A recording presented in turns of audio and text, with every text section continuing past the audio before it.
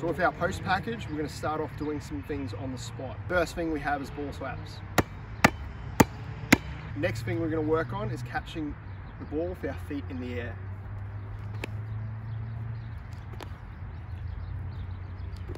After that, we're going to work on shoulder taps. So every time we catch the ball, we're then going to get the ball on our shoulder. The next thing we're going to work on is a pass fake. So we're going to imagine it's an elastic band. We're going to have the ball, we're going to pull it out, and it's going to snap back.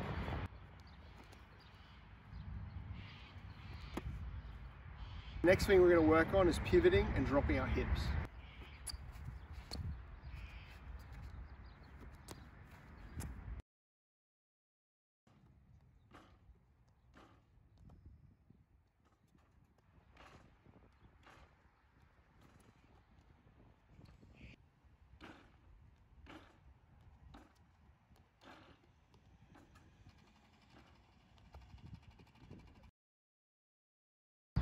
So with our post stuff, we talk about 3 Ps. The first P being our positioning.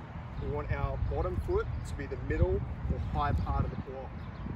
The second P is presentation. So once you have your positioning, you want to get in a low, wide stance with both hands up above your shoulders, trying to take up as much space as you can. Once you have your positioning and then post up, once you catch the ball, you need to be patient on the catch. What we want to see is a shoulder tap and a pass fake. Once we've done that, we're then ready to go make a move. We want to attack where the split line is.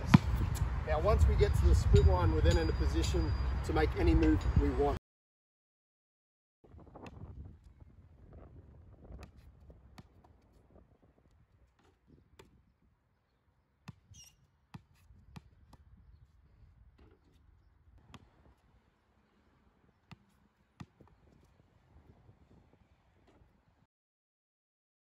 Another thing we can do on the post, which will help us play with some patience, is reverse pivot. We're going to keep our bottom foot where it is.